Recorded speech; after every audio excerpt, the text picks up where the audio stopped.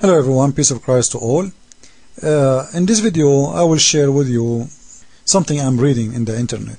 Before I read, always we hear Muslims, if you go on YouTube, you see Muslims talking about how bad is America, how bad is Israel. Israel is breaking the human right law. The Western, Abu Ghraib, Abu Ghraib? But the Muslims, they are not willing to tell us really the truth. If people, they are living under Islam, is there something it's called the human right? Do Islam believe in a human right anyway? No, absolutely not. This is why you see until now, none of the Islamic countries did sign the human right law against slavery. Simply because if you sign a law against slavery, you are signing a law against the Qur'an. Because the Qur'an approves slavery left and right almost in every chapter of the Qur'an. Now the Muslims always, they speak and they ask you for a freedom of speech. Freedom of speech. Muslims, they want freedom of speech. But freedom of speech to attack the Christians, to attack the Jew, to attack everyone. But if you insult Islam, it's not a freedom of speech no more. It's a crime. And the punishment is death. The Qur'an, which a book made by Muhammad, claimed it is from his God. From the first page in the Qur'an starting the Qur'an by calling the Christian and the Jewish names. Al-Maghduba alayhim wad-dallin. Allah, He is cursing those, the Jew and the Christian. The Jewish are the cursed one, and we are the one is lost. From the first 6 lines of the Qur'an. So Islam actually is based by attacking others, but if you try to answer, you are a criminal and you are insulting Islam. Now in here, this is Islam Online, which is very, I consider it a very terrorist website. Every terrorist, he can express his mind there freely, and I think it's hosted in America, by the way, because most of website run by terrorists, it's hosted by America, same as Al Jazeera. You can watch Al Jazeera in Dish Network TV. Dish Network company, it's an American company. And they pay money to Al Jazeera to broadcast in their company. And all of us, we knew what Al Jazeera is for. This is a very huge network of terrorism. Iqra, which in Islamic TV, it's hosted by Dish Network company, which all of us, we knew it is a very Islamic terrorist company. Now in front of us, in Islam Online, this is a fatwa. If you do not know what fatwa is, it is a question Muslims ask for the scholars, and the scholars, they answer according to Islam and Allah and Muhammad orders. So the answer is not according to him, this is an answer according to Allah teaching.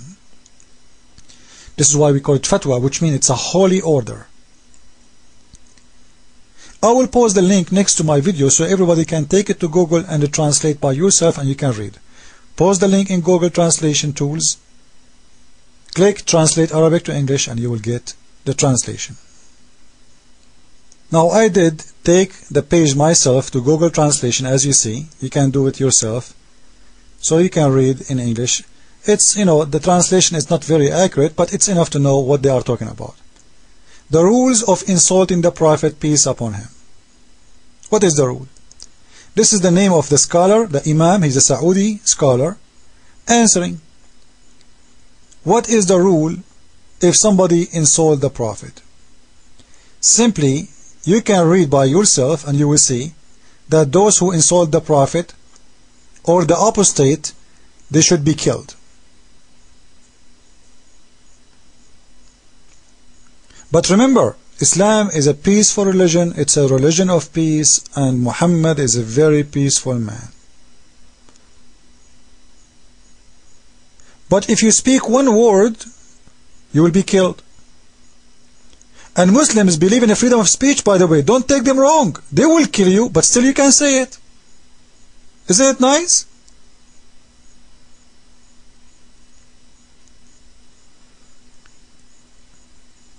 Talk to any Muslim, he will say to you, Islam means peace. And the funny, in here we are talking about, when we say insulting the Prophet, what does that mean? If you just say Muhammad is not a prophet, you are insulting him. You should be killed. This means we have to kill, if you are a Muslim now, we have to kill almost 5 billion human beings who don't believe in Muhammad as a prophet. Anyone reject Islam and reject Muhammad as a prophet, it means he is saying he is a false prophet. This is what it means when you say, I don't believe in Islam. It means you believe Islam is false. Simply, you are saying Islam is false, even if you don't see it. Even if you don't say that. This is why the Muslims, they establish a rule for the Christian. You don't wanna be a Muslim. You don't want to be a Muslim if you are a Christian. No problem. But pay money to the Prophet. Muhammad, he accepted them, refusing him, accepting him as false, as long they didn't say it by their lips and they pay him money, because he is a money worshipper.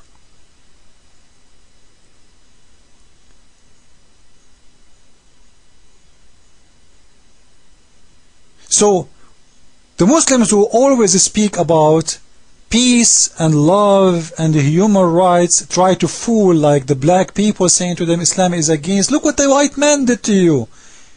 The white man did to them. All of us, we knew that number one who was buying and selling slaves in Africa was the Muslims in north of Africa, like Algerian, Moroccan, etc. They are the one who was capturing the black slaves because they are not black like African. They are white. They are Mediterranean, and they were capturing the slaves and selling them to the white man in Europe. You can go and read the history and you will see that in yourself. This is how the Muslims play the game of slaves and the human right and what the white man did, and what, when the fact it is totally the opposite. Islam approves slavery. Islam don't believe in a human right, and the Muslims until now, Saudi Arabia, all of those countries, United Arab Emirates, Bahrain, Pakistan, all of them, they will never sign the human right law of United Nations against slavery. Simply because if you do sign such a law against slavery, you are signing a law against Islam, because the Qur'an approves slavery.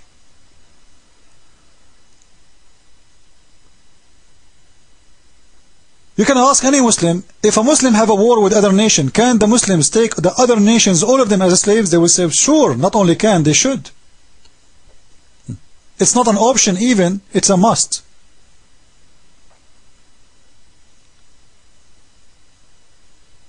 And if they are a Hindu or Buddhas, the Muslims should kill them all.